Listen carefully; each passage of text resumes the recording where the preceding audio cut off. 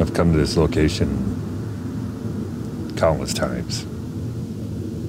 This is probably the third time this trip alone that I've actually stood here looking at these exact same trees. And I swear there's a composition here, but just can't line it up. That happens sometimes. It's one of the reasons I keep coming back, because one of these years I'm going to walk up to this and it's just going to click. I'm going to see it and set it up and bam, I'll find it. But I just can't see it. And now it's way past prime, and it's over for this year anyway. I actually shot this last year on film. It was a really tight composition, just some leaves. And it turned out okay, but, you know, it kind of lacked a real, it was just leaves, you know. But yeah, one of these years I'll be able to line it up.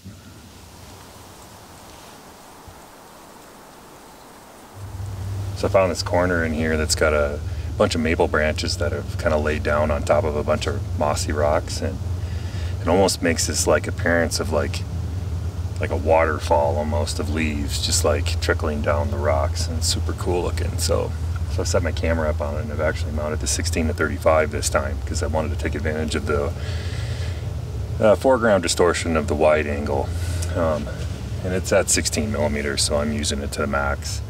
I really wanted to get the foreground to exaggerate a little bit and then lead your eye up across the rock and stuff. And it seems like it's working pretty well for that. So I've composed this one with the 4x3 crop mask, and I like it. I also like the full native crop too of the camera, the 3x2.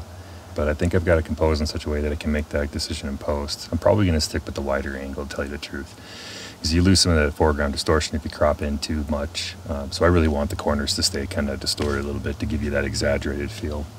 So right now I've got an exposure dialed in of f11, shutter speed of 1/4, and an ISO 100. And I'm focus stacking this one just because being so close with the wide angle, you'll have a really narrow plane of focus if you don't. I really want the part that leads your eye to stay sharp on this one. So I'm focus stacking 3 images. One for the immediate foreground, since it's so close to my camera, literally about 2 feet. And then midground and foreground is probably about 10 feet away. So I zoom in 10 times. Focus for the foreground. 2-second timer.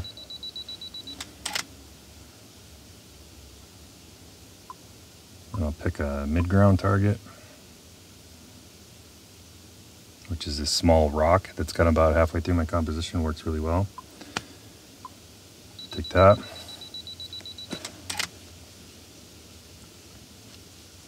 And then just the point where it starts to kind of, the leaves start to flow down the very top rock. I want that one too.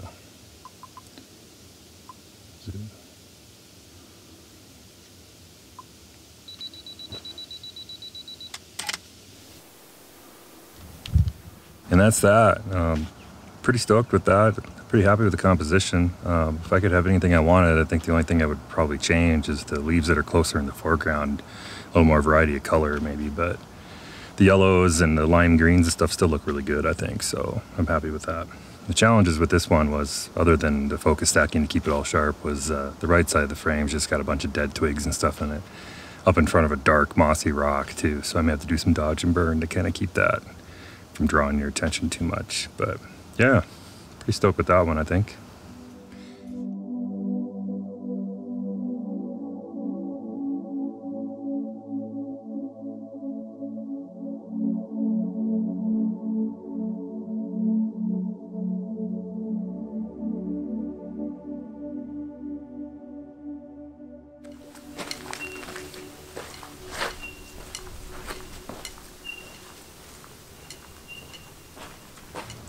So I spent a couple hours this morning walking through some of these washes, and some of it's the same stuff that I've already been through already, but you can see the changing in the leaves. Some of the trees that I walked by a couple days ago have already like well past prime. It's only taken a couple days for them to do that. So it gives me hope that my one composition that I've been sitting on might have actually changed a little bit the last day. So I'm on my way heading up kind of that way to check on that. I really want to shoot that. So a couple things this morning, but so far this afternoon's been kind of rough. It's still early. It's only about 1:30, so I'm not giving up. I got several hours of daylight here to work with here, and lots of wash to walk. So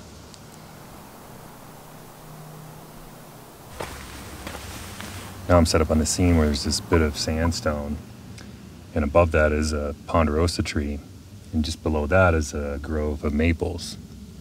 And the one in front of my camera is just got these bright red leaves on it. But all of these pine needles and pine cones have fallen down on top of this sandstone.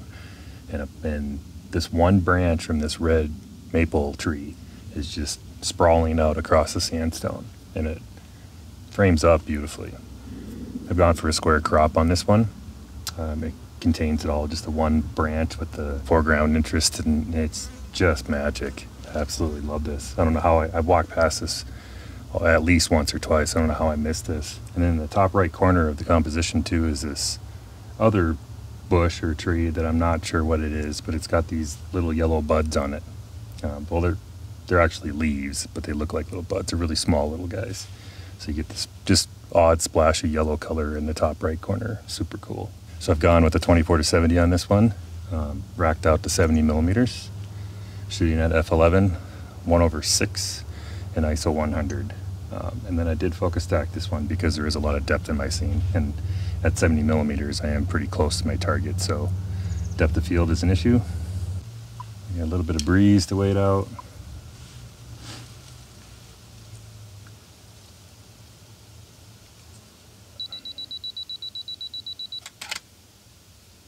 There it is.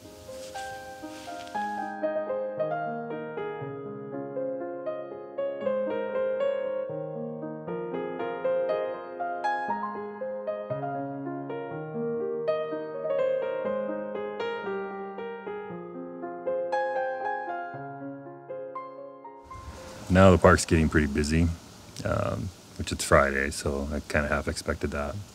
And that's okay. I mean, it's open to everyone, but what that means is that this east side road has just been a constant stream of cars. You can probably even hear it from where I'm standing right now.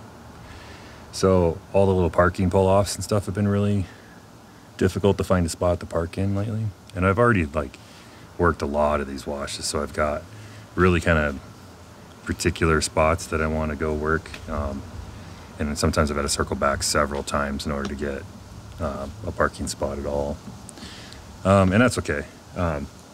As long as I'm staying productive, but the problem is I'm not feeling particularly productive right now. Tomorrow my campsite reservations are up, so I'll have to get up in the morning and break down camp, and then I can do whatever. But more and more there's another option that's starting to creep in the back of my mind, which is just go back tonight, pack up my camp, and then leave early. Just call today the last day and boogie on out of here. What it really is towards the end of a trip like this, when you're not feeling productive, I just kind of feel like I'd rather be home. So I don't know, I'm not giving up yet. I still got a couple hours this afternoon to wander around and find something. So with any luck, we'll find some more things to shoot. But at this point, I'm kind of thinking about calling it. So we'll see.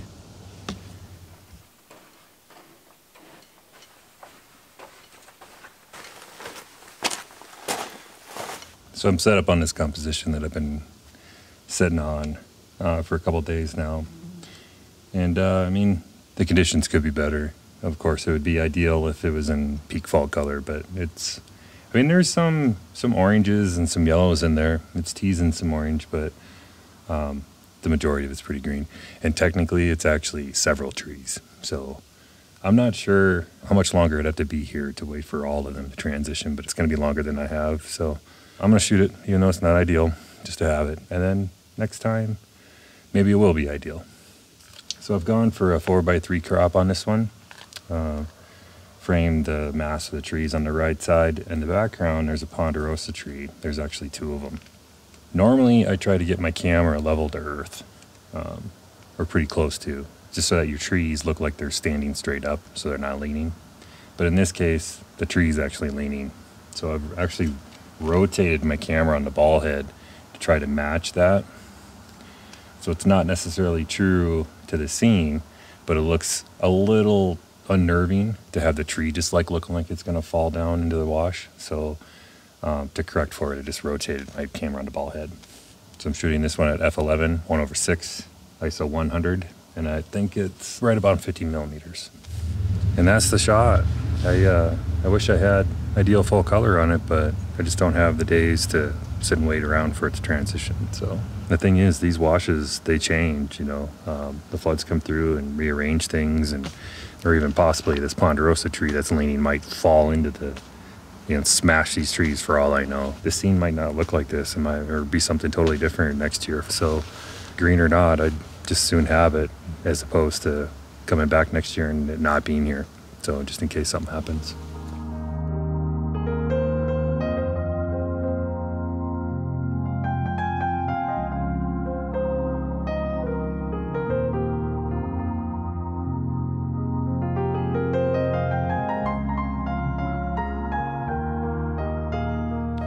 Well, that's about it. That's all I got for compositions. Since I'm so close to time to leave anyway, I think I'm gonna call it right here. It's been a good trip. I feel pretty good about the work I've done, and I think I'm just gonna head back to camp and pack stuff up into my truck and head for home, sleep in my own bed tonight. So I just want to say thanks for watching, and you followed me this whole week. Thanks for that. If you don't mind, give me a thumbs up and a subscribe, and let me know what you think in the comments. Yeah, I think that's about it for Zion for me this year. So thanks for watching, and I'll catch you on the next trip.